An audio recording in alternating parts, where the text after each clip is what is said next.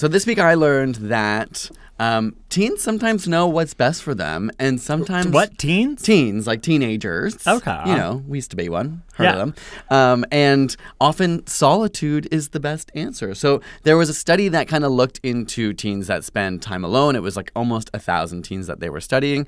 And they found that even though there's a lot of stigma around solitude or being alone, there were certain conditions under which it was actually a really positive trait. And so in general, if a person or a young person was, how do I say this? Like they didn't choose the solitariness, or it was like kind of thrust upon them, then it was associated with go to your room, or just like maybe not having access to peer support groups or friends or things like that. In like that loners? Case, in that case, like being alone was associated with anxiety and depressive symptoms. Yeah. But in contrast, when somebody chose it for intrinsic reasons or because they were self-determined, like, Mom, I'm going my round. Well, okay, you're painting a particular picture, but I just mean like even for us, like when you're like, I want to spend some time alone today, like when you kind of take autonomy of that and go like, I'm going to be alone, I'm going to spend time with myself, it's associated with really positive effects, which included like your well-being, your personal growth and self-acceptance, self-reflection, creative expression, and spiritual renewal. That makes sense. My therapist calls it being full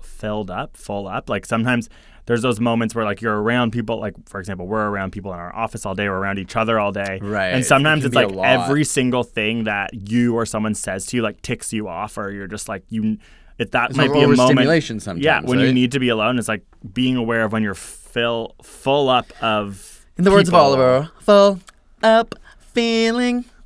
What? Oliver who? Food. Oliver Stone? Twist. Oh, Oliver Twist. Okay, Mitch was Oliver Twist in the Toronto production of Oliver the Musical when he was younger. Okay, everyone, bring it back to the intro, musicals. Musicals. I just thought it was fascinating because, and it made me self-reflect. Obviously, this was based on teenagers, but probably applicable to many other people. And that idea that when you are alone, sometimes you feel lonely when it's not really a decision you've made, but not to be afraid of loneliness. Don't let the sort of stigma around it stop you from saying like, today I actually am going to spend time alone intentionally. Okay, I'm feeling kind of full up. Peace. Let's turn this recording off. I'm going to go spend some time alone in the corner. Bye.